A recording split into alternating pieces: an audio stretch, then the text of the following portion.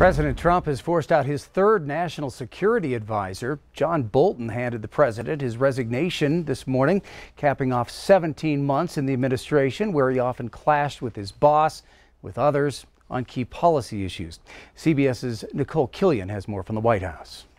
Foreign policy hawk and national security advisor John Bolton is out of a job. President Trump announced the departure on Twitter, saying he disagreed strongly with many of his suggestions. John Bolton's priorities and policies just don't line up with the president's. Bolton reportedly opposed the widely criticized plan to meet with Taliban leaders at Camp David and was also against the president's warming to North Korea and willingness to engage with Iran.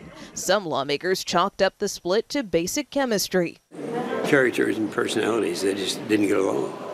And sometimes you can't say why that is. The president and Bolton even disagreed about who decided the departure. The president implied he fired Bolton, while Bolton claimed he offered to resign. Secretary of State Mike Pompeo also acknowledged he and Bolton didn't see eye to eye. I know everyone's talked about this for an awfully long time. There were definitely places that Ambassador Bolton and I had different views about how we should proceed.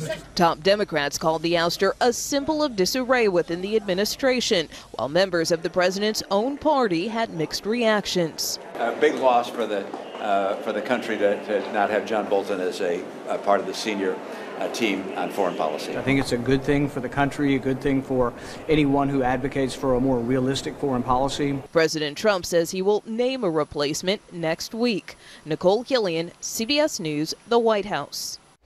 Deputy National Security Advisor Charles Kupperman will fill that job on an acting basis.